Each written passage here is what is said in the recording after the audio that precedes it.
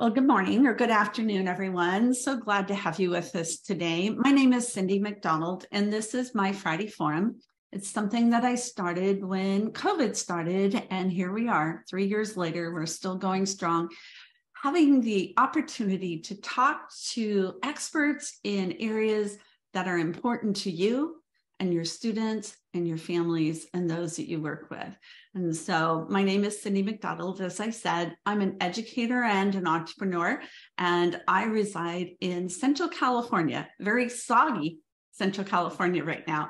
So as you're joining us, please put your name and your location in so that our guest, Brad Schiller from Prompt, and also Carmen, who you all know and love, will be able to see who you are, where you're from. And then also our topic for today is about ChatGPT. So we want to know, have you used it?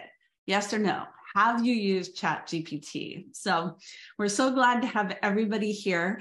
And talking about this topic, I've heard more and more about this as, you know, over the last month to 6 weeks. And it really has a lot of implications. And we're going to talk today about it in terms of our college, the work we do with students and applying to college. Is it a problem or is it a solution? So that's the question I posed to Brad. And I knew Brad was the person to go to ask this question.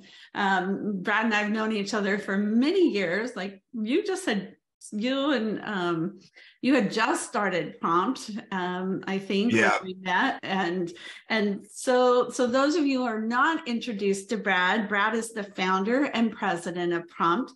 It's a leading college admissions coaching company. Many of you will use it either on its own or through college planning platforms that you offer. It has an essay management, college essay curriculum, and they also have writing coaches.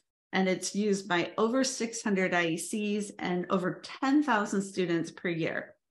Now, Brad himself is an expert in literacy education, and you just recently released an English academic literacy curriculum under the Penn brand. You're going to tell us exactly what that means. Basically, we actually now have an entire curriculum that thousands of students are using basically to improve reading and writing skills, actually primarily outside of the United States. So like English learners, especially in India, Latin America, we'll have like 50,000+ people using it by the end of the year, which is pretty cool. Well, and you've had that for all along. I remember you telling me about your ebook that you first published, and it was like, I don't know, 100 pages long or something. It was a lot more than 100 pages. It was like 100,000 words. That was what it was. So, yeah, I mean, it's something I deeply care about, like literacy education, especially critical thinking skills. A lot of that we're going to chat about today as well as we go through this. Well, and that shows your knowledge and background and expertise in this area. And also, I want people to know about your background. You have a degree in mechanical engineering and management science from MIT. So there's no lack of understanding from. I understand this stuff fairly well. I actually know the Sam Altman, who's the CEO of OpenAI that creates ChatGPT. I actually chatted with him this past weekend about something different. But yeah, it's kind of wild. Was never imagining that he would get to this point, Sam, but it's pretty cool. Is he a fellow MIT graduate? No, I was at Y Combinator, which is like a startup incubator, number of years ago in 2013 with another company, and he had gone through Y Combinator earlier, and he was like he used to run Y Combinator for a while, but he was like a mentor of ours. So back in the day, this was prior to him doing OpenAI. So pretty interesting. And so we're gonna. And Cyndy, I'll let you kind of guide things, but the most important thing we're going to do today, and a lot of you haven't used ChatGPT, we're going to use it, today, and we're going to use the new GPT-4 model that just came out that even has better outputs than the GPT-3 model that was previously done. So we're going to play around with that a lot today. We're going to see some of the implications of that. Going to do some stuff live. So, this isn't stuff that I've like kind of canned in front, before we do this. So you can actually see like real experience of like how your students would maybe be using this and some of like the mistakes that they might make or some of the good things they might be able to do or that sort of thing with it. Okay. Oh, that sounds exciting. And it is interesting. I haven't tried ChatGPT yet, but I have tried AI because I do Jasper, and we have other people in our industry who have been introduced to Jasper through Mark Kruver. So if you've used Jasper, go ahead and stick that in the chat or anything like it. So even if you haven't done ChatGPT, put something like that. Yeah. The next question I would ask, and then we're going to have you just dive in, and I'll just let you, show us, is if you haven't, whether you've done or not, have your students used it? And I think that might be an interesting question. I may not have asked all my students, so I don't know the answer to that. But well, part of the answer is, and this was like kind of old data, a couple months old, there was 100 million students using it globally. So chances are, even if you don't know your student was using it, there's a good chance by now that maybe they've used it or tried it or something around there, right? Which is really interesting. Yeah, like Allison says it, and that's the thing I think that really catches people's imagination and attention is the fact that it can actually write code. So I think that and I know people working on that that's like really will help developers develop stuff a lot faster, which is interesting. The other question as we get started is basically my question is for you all is, are you okay with your students using ChatGPT for college essays? Like, what is your thoughts on that? Drop that into the chat. I know that there's a wide range of feelings here. So please drop that in and Allison, I think you're not in the minority. Let me put it that way. So but the key point here is that we're going to be talking about today. We're actually going to take a look at like, hey, what happens if we have ChatGPT write a whole essay for us? What does that look like? Okay. We're also going to look at a bunch of other things, kind of like of how can you use ChatGPT with your own writing or other things like that maybe that we can do. I see some people dropping in here, like Marcia, for example, for brainstorming or that sort of thing as well. And we can chat about that. But I just want to preface as we get started in this, that where are students at from a literacy perspective? I think this is really important for everybody to kind of understand or think through in terms of when students are using ChatGPT or things that you need to be concerned about. Okay, is that globally only 2% of adults are high literacy. Okay, and that's essentially the same for, let's say, high school students. All right. And what that means is that only 2% are able to adequately evaluate evidence-based arguments, like in writing. Okay. And so what that means is that maybe some of your really high performing students are high literacy and they can actually, let's say, read an output from ChatGPT, think critically about the output and understand how to improve it or what is correct or may not be correct. But the other 98%, or like a huge portion of students that you may work with, may not be able to do that. They may not be capable of that. Okay. And what you're going to see is that ChatGPT makes stuff up, right? It lies a lot. It kind of fills in gaps of information. If they're using it for class and using it to write an essay, it may just like write the wrong thing, right? It may write factually incorrect information. And a lot of students can't actually tell the difference. Okay. And that I think is one of the absolute biggest things to come out here. And I saw the Allison comment in here that, and by the way, I think about that a lot, right? Of what does that explain? That just like the 2% high literacy stuff, like what are the things that start explaining that? And if you keep this lens in your mind of like when you're interacting with people or you're interacting with your students, like who may be high literacy or not. And like, as I said, just evaluating an evidence-based argument is like a key critical factor of this. And it really kind of helps like determine like, how do I even work with certain students, to be perfectly honest, right? So let's go ahead. I can send out the research associated with it, but I think it's like it's PISSA scores or something like that. They do like global literacy. They also do this for math. Math is equally as bad, basically, math abilities. But I'm happy to, I'll send that over to Cyndy later, because it's a super interesting read, essentially. And that information also dovetails with that over half of adults don't read at an 8th grade level. Okay. So when you start combining these things together, it really helps like how we think about working with students and what do we expect them to do? Because sometimes we give them feedback on essays and you're like, well, why didn't they execute the feedback on the essay? And it's because they didn't understand it. Okay.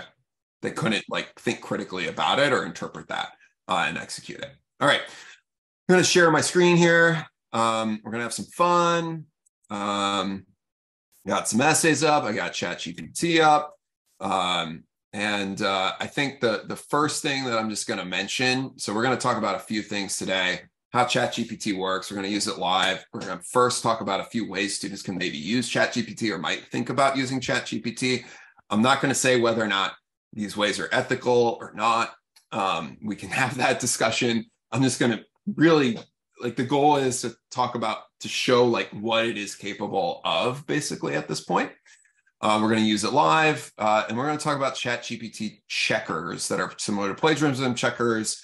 And we're going to look at one of those live. We're actually going to implement one of those within prompt within the next couple of months. But it's more of a guide than the truth as well. Okay. Because that's a little challenging.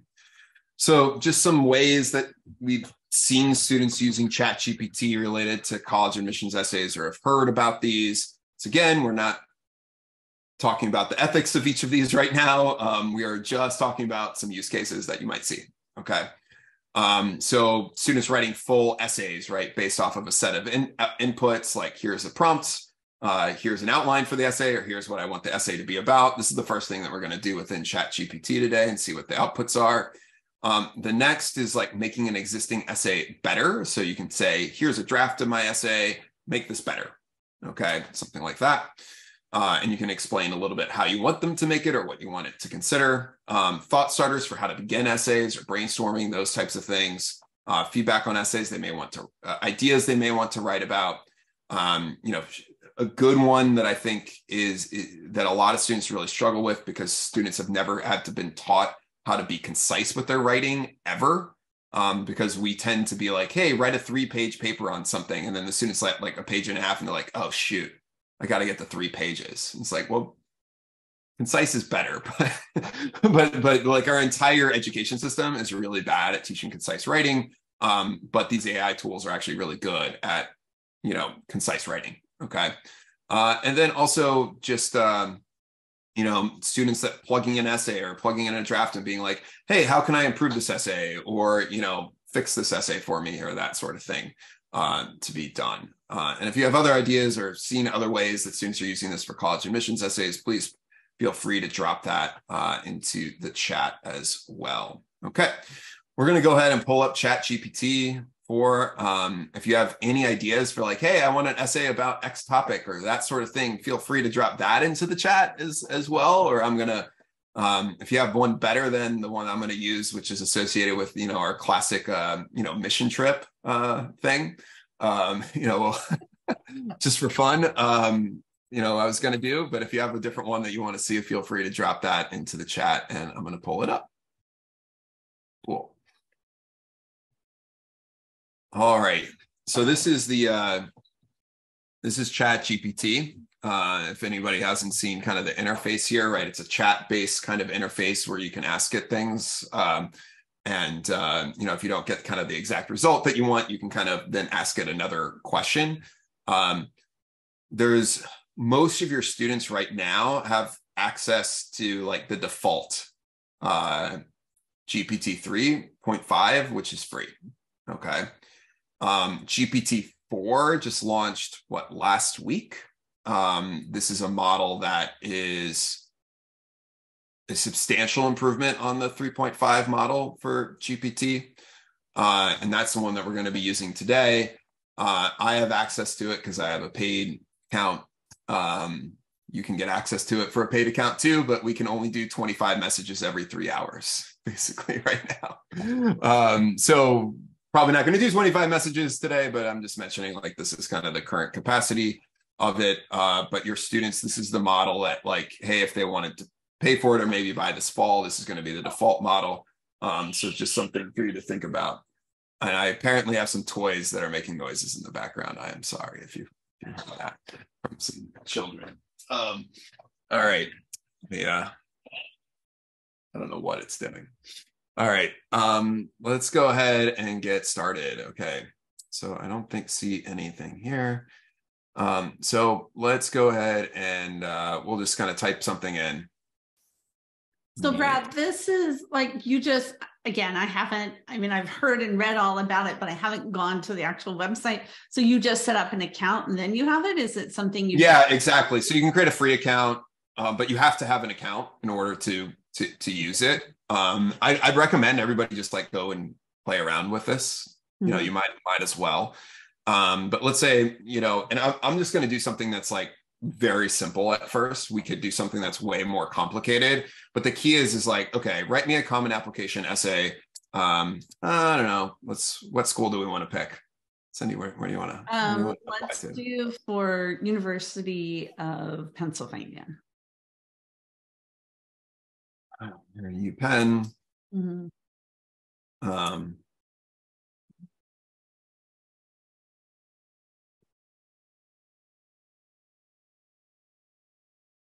Let's say using the following information. Okay. Yeah, I was thinking University of Chicago, but I know they have very, very specific esoteric type of. Yeah, but you know what? You can ask that too, and it will do like something that's a little more esoteric, right? Or do something that's like, associated with those prompts. So you can say, hey, write me an essay on this specific prompt that is from the University of Chicago. You can definitely do that as well. I think we probably won't do that today. So like, let's say I just like brainstorm some content here, right? So I went on a mission trip to Mexico. Yeah, Mexico. I tutored students in math and talked to them about the importance of education. I had a wonderful time doing it. We, include a story of how I helped a kid named Pablo. I don't know what did it help Pablo do? Learn some English. Learn how to speak rudiment. Yep. English. Within 5 days, he was able to converse with me in broken English about the food, about his favorite food. Okay.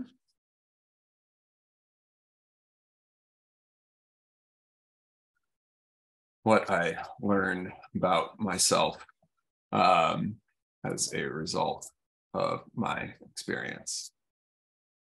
Okay, so we're just going to keep that open-ended, okay, rather than specific, because what you'll see is like this makes stuff up.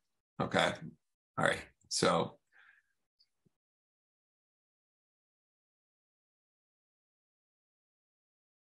here we go. Right, it's just writing it for me.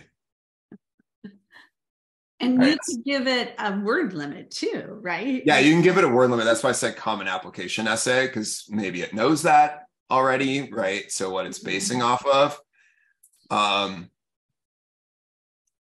See, like it says, I was motivated by my desire to help others and broaden my understanding of the world. Like you're probably just seeing stuff in here. They're like, oh my goodness, like this is the exact type of random shit that students write in their essays, right? That, sounds quote unquote good, right?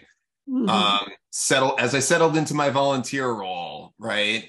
Paired with a local student, easy to learn, right?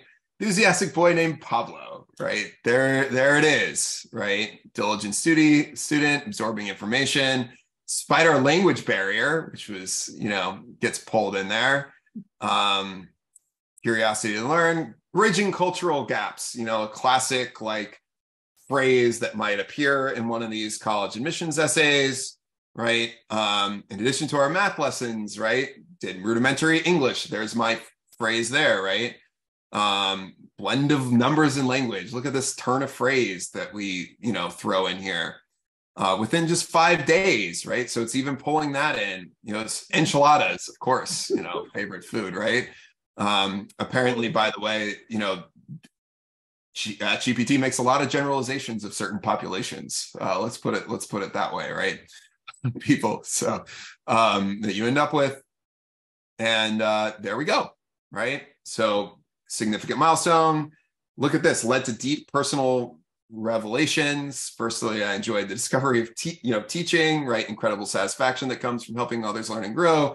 Touring the students in Mexico illuminated the potential within me to make a real difference in the lives of others. This newfound passion has ignited my desire to pursue a career in education. So even throwing that stuff in now, right? It's making stuff up. It fills in the gaps.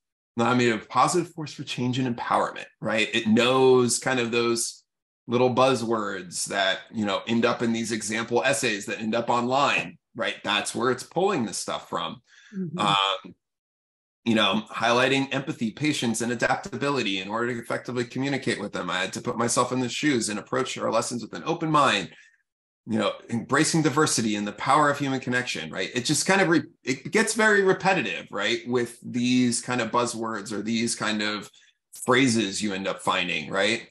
And then it includes the University of Pennsylvania right there, right? Just like we said, I'm eager to carry these lessons with me. I'm confident in the diverse and inclusive environment you pen, blah, blah, blah. My experiences in Mexico shaped passion of education, and it helped shape the person I am today, someone who believes in the power of knowledge to create bridges, empower minds, and transform lives.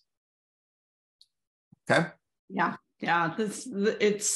It's amazing to see it and to actually see it generate all of this, because as someone said, it's like, yikes, yeah, this is I have a student who loved writing like this past year. And by the way, right, what is this model based on, right? It's essentially based on a lot of these polls from a lot of the example essays that are online already, so unfortunately, as we know, a lot of the example essays online are a little bit more like this, where it's we would maybe not consider it actually that good of an essay, and admissions officers would not consider it that good of an essay, but it sounds pretty good. It sounds cohesive. Like this is like a very common, like if I got a first draft from a student that didn't do a lot of brainstorming, this is probably what it would be, right? Maybe they looked at a couple of examples of these essays online and they were a decent writer. Like this is essentially what that would be. Okay. And that to some degree is concerning, right? But it's also important for us to understand, because this is effectively like you're going to see some of these types of outputs, right? So if you're seeing these pieces or types of language in here, you might find that it is, you might suspect that it might be ChatGPT built. But keep in mind, like I was using the GPT-3 model, was not nearly as good as this. Okay, look at this. We barely put anything in. If I put an entire outline of an essay in, which I'm not going to do now because we don't have as much time and I want to cover a few other things, you are going to get a better result. Okay. And at the same time, like you read through this and you're like, this is just like a lot of fluff. Right. There's no substance. It's just very little substance. A lot of AP words thrown in here. Like my favorite one is the illuminate, ask that, the section. Yeah, but at the same time, it's not like they're using them not in the right context, or like these weird words that we see sometimes students pull in. Like these are like words that people would normally have in their vocabulary that we'd be like, yeah, that's a good use of vocabulary, right? And vocab, like what we call lexical resource, right? So yeah, I do think that this is and this is where I come into this, where it's like, hey, the students that are applying to these highly selective institutions, from like, or at least the way we think about writing coaching, and like who's going to need writing coaching still, or it's not, maybe not the best way to put it, but like a lot of students are going to be like, hey, I can just use ChatGPT. And when you look at this essay and you think of like, what are the essays that students are using and still getting into, like many colleges, this is as good as those. Not the highly selectives, of course, like a University of Pennsylvania, but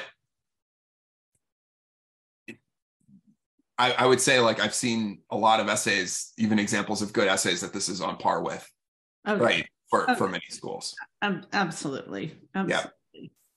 Anything coming in through the chat? Because I'm not looking at it right now. That was just comments. Some of the questions, and I think you've answered it, in terms of you'd be able to put in the same kind of prompt or information in the 3.5 version and end up with an. Yeah, it wouldn't be quite as good as this. Okay. Now, what I can do is like, just to give you I'm going to do this now. I was going to do it later, but I'm going to pull up copy leaks, okay, which is like an AI detection tool. Okay, so I can do this, and I can basically check to see if this is written by AI or not. Okay, so here you can see this is an interesting one. This is actually the we're going to be implementing this at like scale probably within our system this year. But you can see it's like, hey, it thinks that this is probably AI generated. But what's interesting is it says that this may not be. See, 26.5% for human is overall. Okay, this says 26.5% for human. This is 85.5% for AI. This newfound passion, a career in education, allowing me to be a positive force of change. Secondly, my time with Pablo. So it's identifying some things, but not all. Mm-hmm. Okay, and what's really interesting about this is that the challenge is going to, and the reason why I'm talking about this a bit is that schools already might implement like a plagiarism detector. Mm-hmm. Okay. And the main, I think the UCs do this. And the main reason why they do that is just to see that somebody straight up copy something from the internet and basically write the same thing. And a plagiarism detector also this is also a plagiarism detector as well. Copy leaks, very commonly used. Will look for exact matches, and then it will also give you a percentage score, but it's much more likely because it will spot exact phrasing that is exactly copied. Okay. Like word for word. All right. This is way more challenging, right? There is a lot of gray area here. And this one looks like, hey, this is doing a pretty decent job of AI detection. But what happens if I actually went in here and started making some of my own edits to this? And I'm not going to do that now because we don't have the time, but you can very quickly get it to be like pretty low probability AI for some of the written components. Okay. And you have to ask yourself, hey, this is the first year this exists. How many schools are really going to implement an AI detector? Given that if I plug this into a different AI detector, it will have a different answer than this AI detector does. Okay. And there's some articles out there that are pretty interesting. It's like, hey, let me run all sorts of different things through AI detectors. And some of them are like, hey, this is not AI written at all. But the other one will say it is, right? And it's kind of all over the place. Okay. Additionally, and this is not relevant for this year, but will be in the future, is the AI detector only can detect AI, this stuff based off of this particular model where it's pulling this particular data from. Okay. Like if I took the ChatGPT model and put it on a different data set of college admissions essays, it would actually have a different result here. It would probably have it might even have 0% AI written, even if it was the exact same, even if it was 100% AI written, because it was worked on a different data set. Okay. Mm-hmm. These are things that are happening now. Doesn't really matter much for this year because I doubt there's going to be like, hey, a brand new data set for college admissions essays that people are going to create a thing on, right? A model on. But just something to think about is like this, and why I'm mentioning this is like, this is going to be a substantial problem from here on out. Okay. This is not getting solved by AI detectors. Okay. That is the key point here. It's just not going to be solved by AI detectors. Okay. So now what I'm going to do is, here, 1 second. I'm getting asked for a car key so my wife can pick up our kids from school. Sorry about that. All right. So the key here is, so now we're going to ask it a couple of other questions. Okay. Now we're going to ask it, is this a good topic for a common application essay?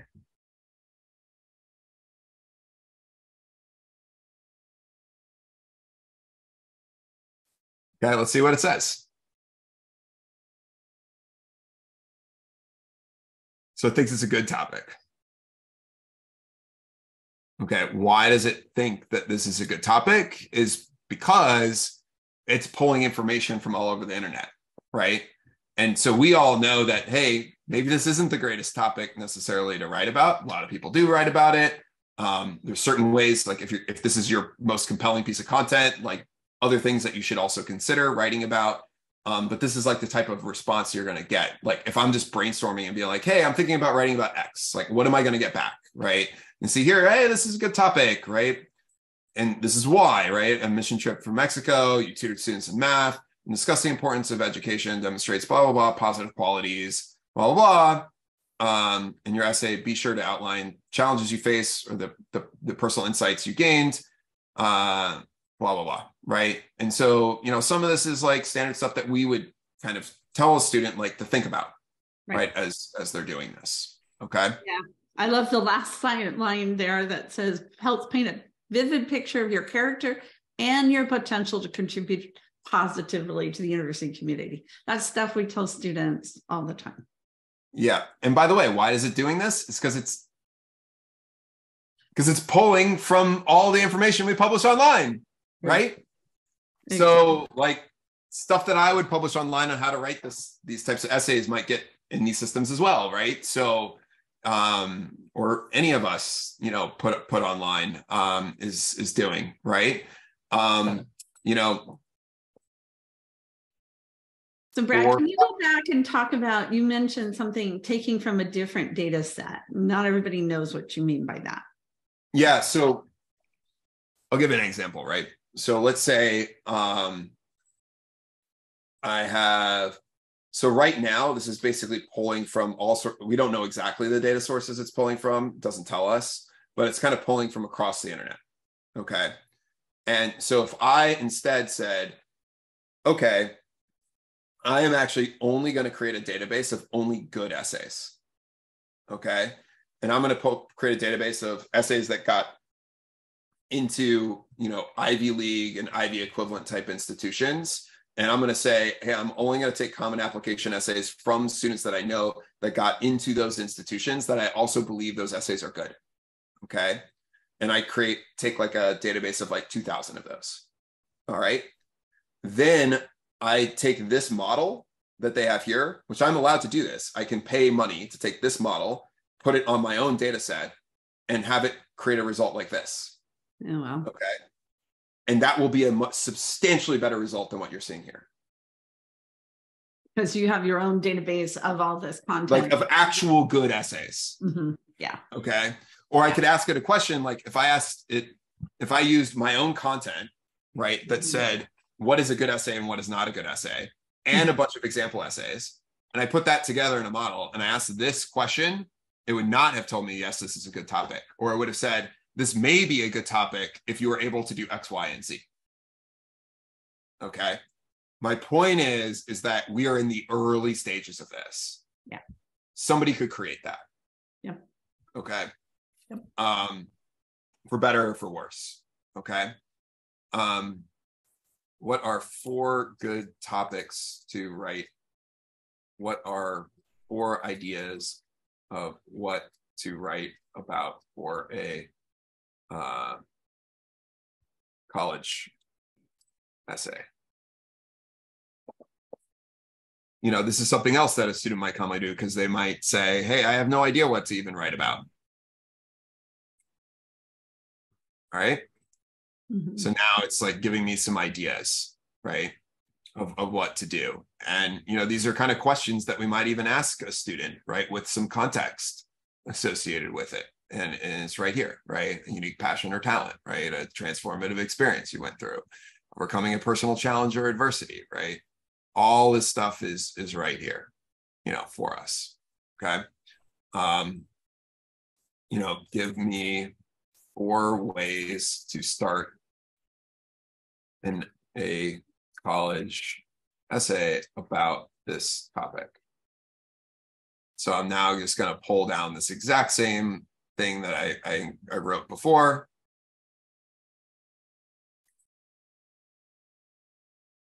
Right. So you can see here, right, a meaningful mentor, a role model, right? Like there's things that are like, hey, these are brainstorming things that we might also include for a student, but they're kind of doing it here. And once again, by the way, I'm using like currently the more advanced model, the ones that some of your students will probably have access to this fall versus the one that currently, you know, your students have free access to. It's $20 a month for the access to the advanced model. Students are cheap, so they're probably not paying for it. And I'm sure Carmen's just like, yep. That's no, correct. I think that they would. I think that they would just they would. Like 10 people. Like, yeah. Because I don't see how it's any different than Chag at this point. Yeah. So here you got like anecdotal opening. As I stepped off the plane, my heart, blah, blah, blah, anticipation, right? A descriptive opening, a thought-provoking opening. It's often described as unlocking opportunities. Oh my goodness, this is so bad, right? Like we know this is. Allison said, so it's leaning toward the trite to build into the system. Yeah, but that's what I'm saying. Like if you could theoretically create, the problem is like it's pulling from stuff that we know is like, yeah. The problem is most people put examples of essays online, as we all know, that are like these beautiful descriptive essays that need like, you know, that people are trying to use these metaphors for and all sorts of other stuff, right? And we know that that's not necessarily the thing to do, but that's what's online. So that's what it gets pulled from. Right. Well, and it's interesting that it actually tells you what the different types of opening, the anecdotal, the descriptive, the thought-provoking. I mean, that's helpful. I think that would be helpful for a student. Well, yeah, that's my point. Is like, look, at the end of the day, like the input is what matters, right? And so, if, you know, the way I look at this is the number one thing students struggle with is like how to start. Mm-hmm. Like just putting some words down. So if you know, and like I know within like where how we work with students is we have them fill out this application plan, which has a ton of different questions, brainstorming questions, that sort of thing. And they build like really rich pieces of content around their experiences. They could go in and be like, hey, here's this experience that I've already like written a good amount about. Like, write me an opening for an essay for this. Okay. And then you get a bunch of options. And the key here is like, you know, for not for students to use these openings, but to think about them, right? As like, how can I like pull these different ideas or pieces together to execute it? Now, once again, let's step back to the big problem that we have here, which is that only 2% of people are high literacy. Okay.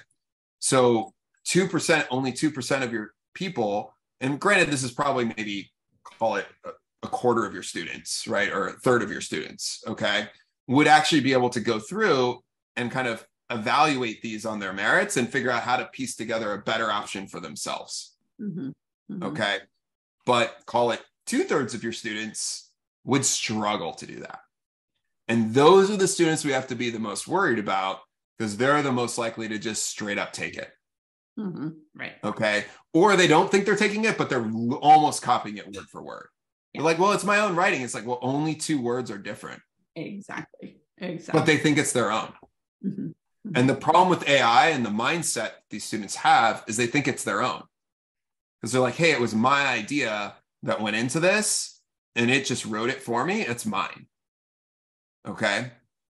And the concern there, by the way, is that if they're doing that, and as I said, like a good portion of your students may do this because they don't have the capabilities to actually do the stuff themselves.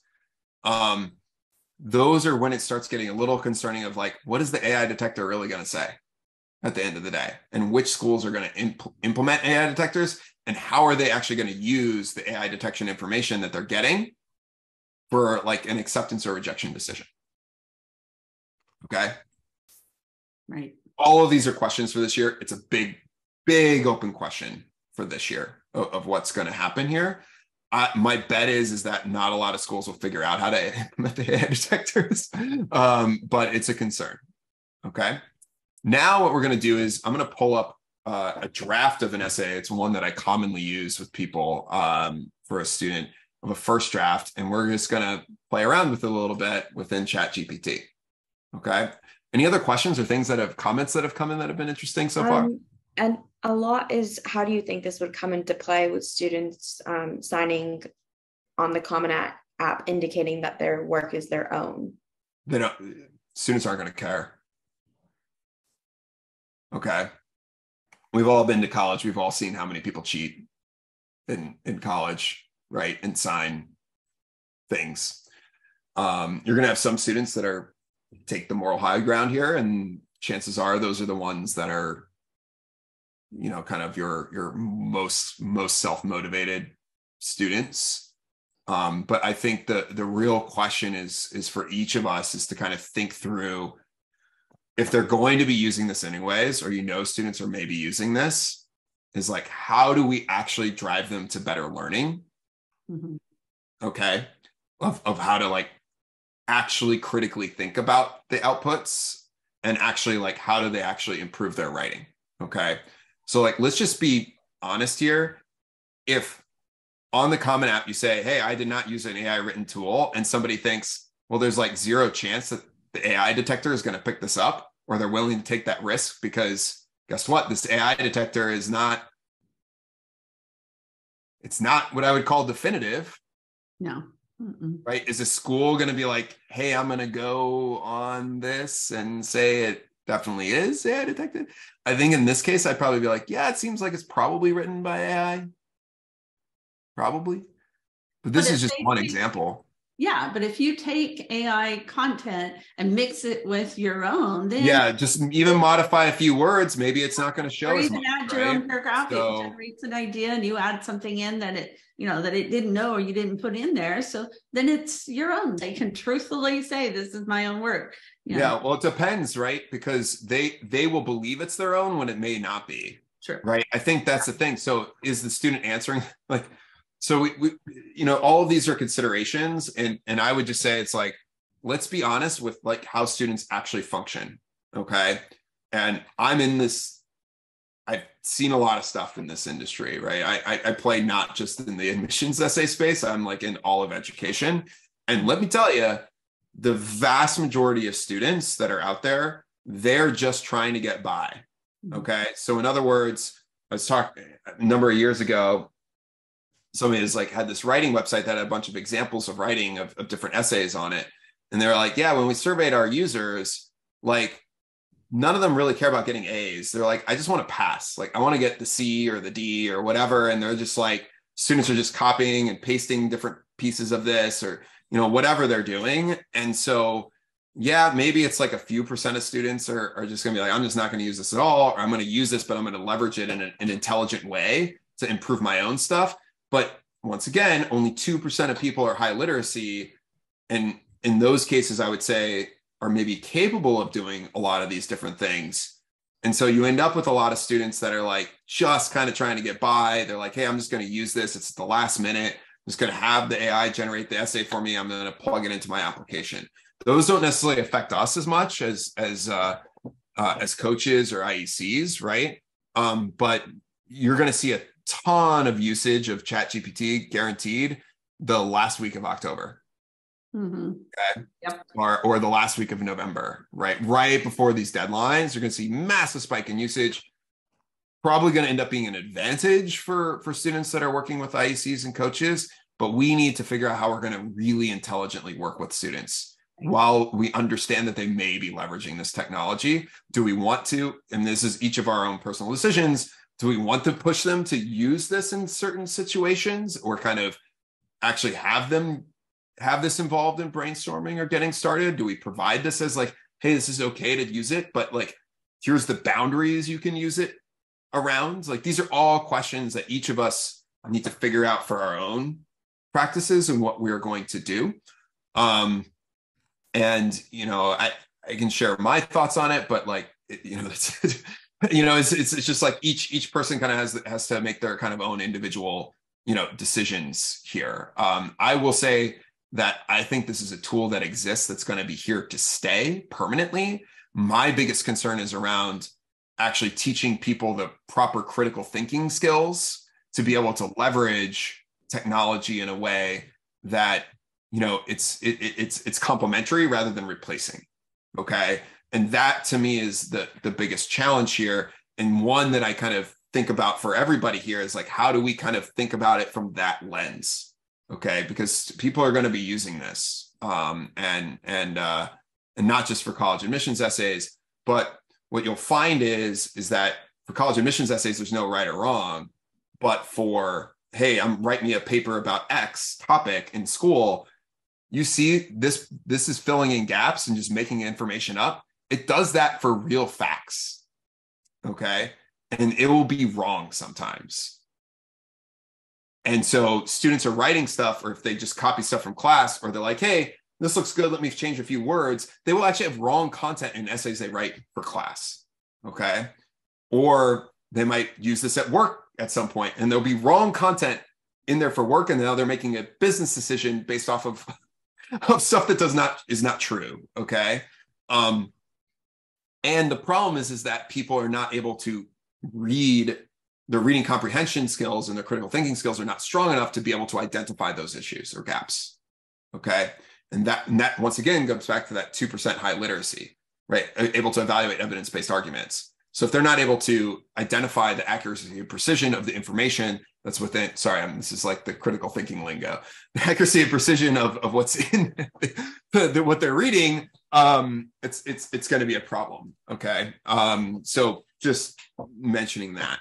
Let me go ahead, and I'm just going to pull up a draft of an essay that I have here. This is like, if you've heard some of my talks or heard some stuff, I have this essay like on a burrito that the student had like a number of years ago. And we're just going to plug this also into ChatGPT, have a little bit of fun with it. So we're going to have it do a couple of different things. Provide feedback on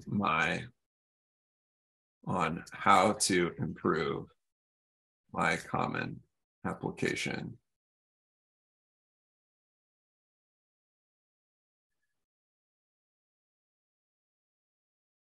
Here is my first draft. Okay, see what it says.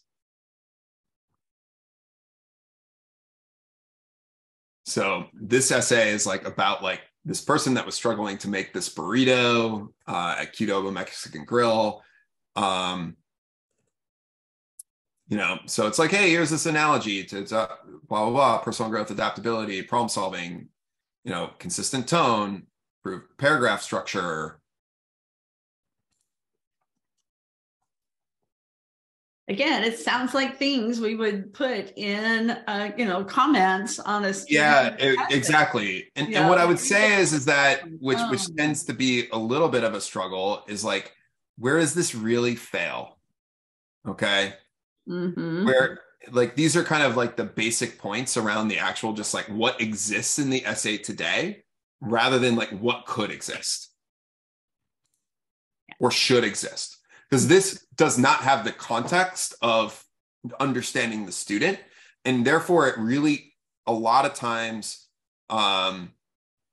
fails to identify things of like, you know, those little nuggets that we see in some of these essays that are like, wait, that's the thing that should be way expanded.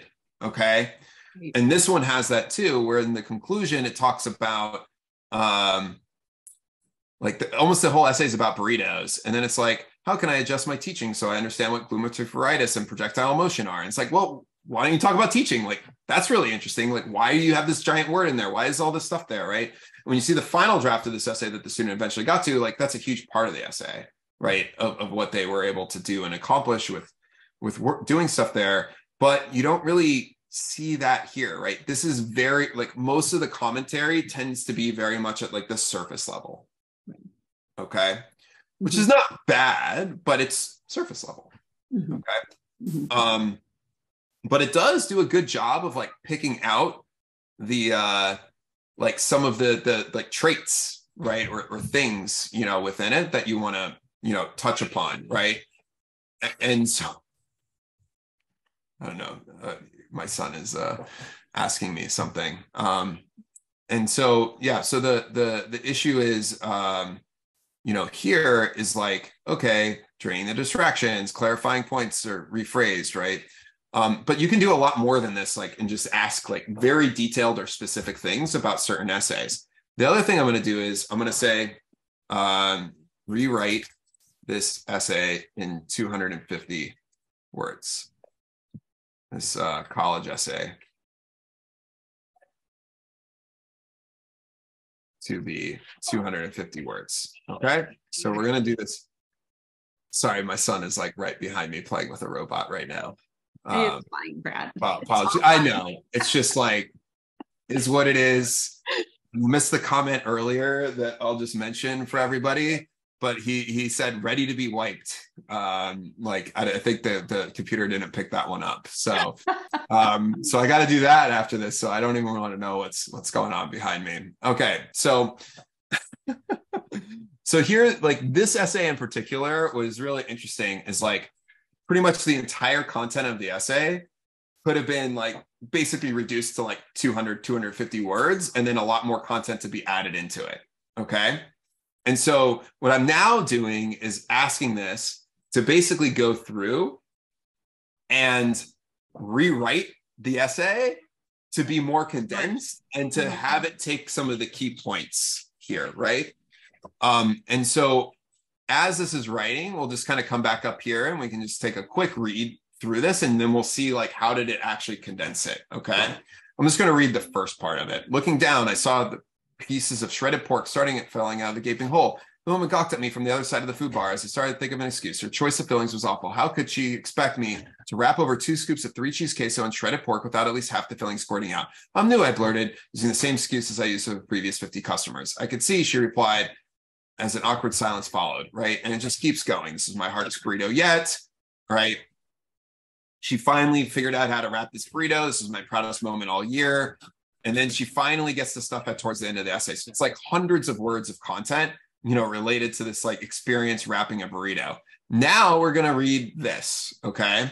As I struggled to wrap the customer's overstuffed burrito, right? So automatically just kind of just condensing a ton of stuff. I realized that my summer job at Qdoba Mexican Grill was more than just making food. It was a lesson in perseverance and adaptability. Despite my academic success, I couldn't seem to master the art of burrito making. Each day, my burritos were lumpy, soggy messes that left me feeling defeated.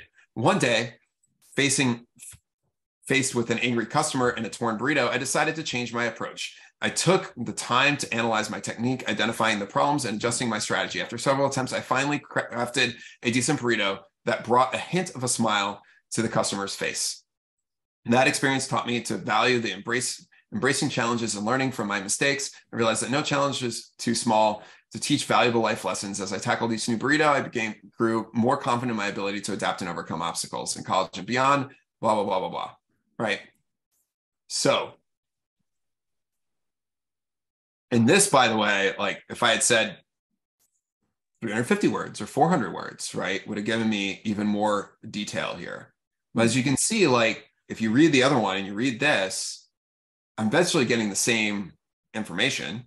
The other one's a little more interestingly written, but that's because it had more words. But the key point here is that a really interesting use case here is to have students write a lot and then have this condense. Okay. And then figure out where to expand from there.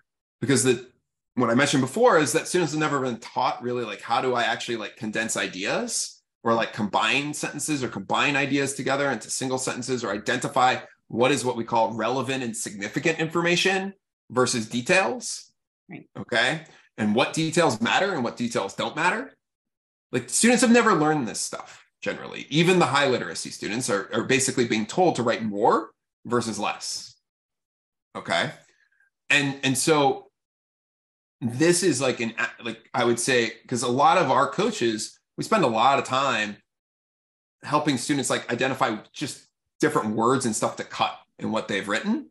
And while you want to keep their voice the same, the key part here is like if students have like a lot, like really long content or even shorter content, you're like, hey, remove 5 words from this. Like you can do that type of stuff as well. Okay. And we'll just remove the 5 words, like find 5 words to remove or give me 5 options for like saying this exact same thing in like 5 fewer words.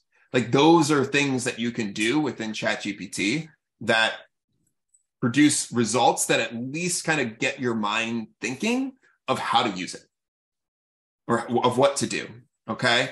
And to me, the most important thing from a student perspective is that critical thinking, right? Actually like interpreting what they're reading, thinking about it in the context that they need to be able to deploy it within, and then deploying it.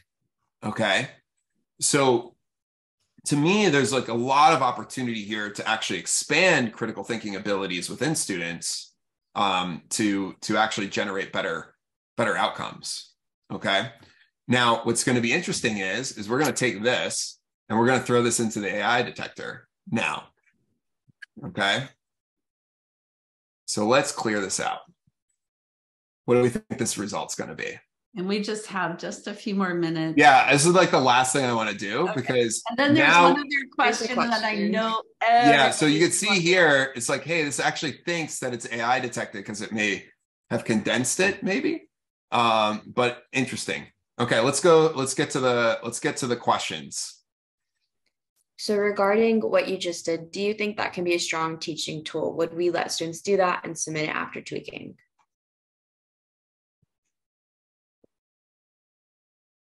I don't have like the strongest opinion on this yet because I have not kind of tried to work with students leveraging the ChatGPT capability yet. I think that one of the things you may want to consider doing is if you actually are meeting with the student live and brainstorming some stuff, depending on like how the student is working or behaving or interacting, this could be a fun tool to kind of pull up and use that as a teaching moment to actually go through and say, hey, let's take a look at this result together. Like, what do you think about this? Or like, how would you use this result in like your writing? So for example, if you're like, hey, let's like brainstorm some ideas on how we're going to start our essay. And if they're kind of like blank on that, or they have some like bad ideas, then you can kind of pull this out and be like, hey, let's actually like have a little fun. Let's like plug this into ChatGPT and see what it comes up with. And then you can ask some like targeted questions to the student that actually really focuses on those like critical thinking skills that are not things that the student may think about when they're just reading it on their own. But for the next essay they might write, they might be like, oh, let me go to ChatGPT and see what other ideas it has for how I should start this essay. And then now they're like, oh yeah, I remember when I was working with Cyndy, she asked me this specific question about these 4 ideas that I got. Now I'm going to ask myself that same question. Okay, because what you're doing is you're teaching the critical thinking skills of how they need to think about the responses that they're getting, if that makes sense. Okay, so the same thing could be if you are working on making an essay concise, right? It's like, hey, you wrote 850 words for this Common App essay. Like, where do you think you would cut content, or like how would you go about doing that? And if the student's really struggling with that, it's like, hey, let's plug that into ChatGPT and see what it does, and then actually talk through the result. Okay. That's the most important piece of this, is like to actually have those discussions and to ask those questions of our students, exactly kind of how we would normally think about teaching them, to actually build those critical thinking frameworks of like, hey, if I get a result, like, how do I use that result? Okay. How do I actually like interpret it? Okay. So that's kind of how I've been thinking about this as a tool, is like a tool for like engaging and thinking about critical thinking and reading comprehension skills. which are like the foundation of like literacy, right? So hopefully that's helpful. So the last question I would say is, how do you think colleges are going to respond to this? What are you hearing of that? Because that's the big thing. It's like, and somebody says, are they going to do away with essays? And we mentioned it in an interview with John Burdick from Cornell. He's like, we haven't even started. They know students, as you said, are going to use it. So they haven't even started evaluating what they're going to do. Yeah, I think I have a hypothesis here, okay, which is I think that the most highly selective institutions that are using the content within essays to differentiate between students are highly unlikely to change, okay? And I think a lot of it's because they know that the content matters more than the actual writing itself, okay? So like, what did the student actually do? What did they actually accomplish, right? What are those, is the student like unusually driven, right? And you can see like reading through this, like that's just AI generated. You don't get any of that. Okay. And that's the primary thing. I think we're going to see kind of on schools that care less about essays and are mostly using academics to make decisions. I think we're going to see there that schools may drop essays entirely. Okay. Because a huge portion of them might actually be AI generated anyways. Okay.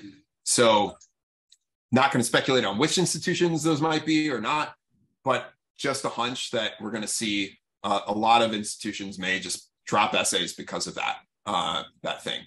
Now, some people might speculate, we're going to have like proctored essay writing, for schools. I think the only way that actually can happen is if schools align on the exact same set of essays that they want the students to write. Okay. Because schools don't want the number of applications to decrease. Right. Because then they'll seem less expensive. So you have to think of like their incentives. And I just highly doubt that that's going to happen. Okay. But I will say that like you're going to see a lot of students utilizing this technology, even applying to the more highly selective schools. I think that students that utilize this technology and do not use it from like a critical thinking, just idea generation standpoint or a support, but actually are like really doing the hard work themselves, I feel like those students are just not going to get in. They're just highly unlikely, right? Because we know that the output does not have the strongest content. Okay. But I will say that there's a number of institutions, we can all think of different names of institutions or whatnot, that may end up doing away with essays specifically because of this. And they're probably not using essays as like a major differentiating factor anyways today. So, do you think some will go, because I've heard discussion about, maybe they'll go back or increase the number of interviews, or video, where you have a 2 or 3 minute introduce yourself. Yeah, I think we've all seen the industry move back and forth. Like there was a number of Zeme profiles. Yep. We all remember those, right? Yep. Long gone. A lot of people had done the videos. What we really need to think about is the motivations of the institutions and of the people reading the applications. Okay. They don't want to necessarily have to watch a bunch of videos. They want to be able to read something really quickly and make a determination. Okay. So we know that. We know that the videos is just like, it was just kind of like, it didn't really take, it was too much effort. You see initial view being heavily utilized, but that's for international primarily, not in the United States. The alumni interviews, as we already know, like most alumni interviews, are primarily to engage with the alumni rather than actually using the result of the interview. We've all heard of the alumni interview horror stories, but guess what? They want the alumni to donate money to the school. They want them to feel that connection. Like that's why it exists in a lot of ways. So my point on this is like, let's think of what the schools actually care about. And the answer is the schools actually care about filling seats and they care about the students graduating. Right. Okay. And then they care about alumni donations. These are the things that they actually care about. They care a lot less about student learning than you actually want to think they do. Just a fact. And so because of that, at the end of the day, like if somebody gets through or admitted because they were leveraging AI and they made a mistake in that admission process, hey, admissions mistakes are already made today. Yeah. Right. Yeah. Some students drop out, some students struggle at the schools, like they're making them today. The question is like, is that going to massively increase the number of admissions mistakes they make?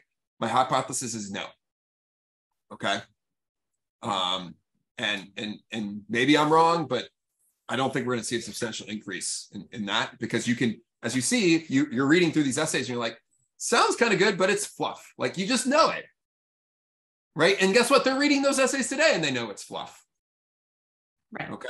So that's what I think on it. I think it's going to change how we may work with students on essays and other things like that. But you know, I don't think it's going to be this huge, massive change in the market.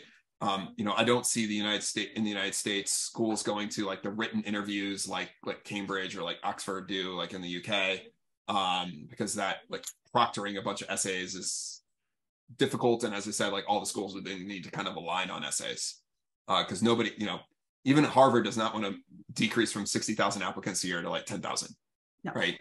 No, not at all. They don't Even if they're getting the exact same quality of students at the end of the day, they just want the admit rate to be low. Right. That's literally their incentive, right? Yeah, there's a lot of money that comes in. Oh yeah, and a lot of money comes in. But I think that the main thing is just they want to look super selective. Yeah.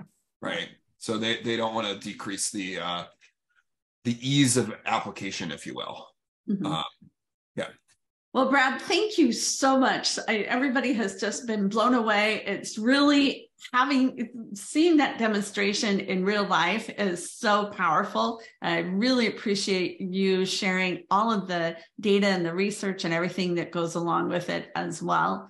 I think we'll have to have a reprise, and maybe in the fall when we're starting, you know, students are submitting essays or working on them, you know, things will progress a little bit by then too, so we might have to and I'm happy to, like, because I mean, obviously we're thinking about a lot of this right now, and so I'm happy to you know, as we're like getting started with students and you know, seeing kind of like we're leveraging this in some way, we're seeing what students are doing, like it may be useful to do that as we kind of get into the height of the season. I totally agree. And you said Prompt is implementing an AI. Yeah, we're in the process of implementing an AI checker. Okay, it'll be an additional fee, but it's like you'll be able to choose kind of what you want. You're like, hey, I kind of suspect this, and it's the implementation of what you see with copy leaks, because they actually highlight passages for you. They're like the only one that currently does that, where you're like, hey, this, oh yeah, and that kind of fits, you know, with that. So if that's a big concern of yours, or you're just super interested in that, you know, feel free to shoot me a note at brad@prompts.com. And happy to answer any and all questions. Like, I'm pretty new to this too, right? But we're all kind of new to this, but I do have I do think about this, you know, we're taking a look at a lot of this stuff now. So. Well, okay. And I think that's so important. And like everything else, you know, thinking about it, it's a tool and it can be used for good or for bad, you know, positively or negatively, or well or not well. And so that's our role, is to figure out what that is. And the thing is, it's going to be changing. And that's the thing. It's like pulling the rug, you get it figured out, and then the rug will be pulled out and you have to start all over again, right? Yeah. Well, I would just say, like, the final comment is like, this model, there'll probably be a better version of it, call it a year from now, GPT-5 or whenever that's going to come out. But I don't think it's going to be massive. Like, it's not going to be a step change improvement over what it currently exists.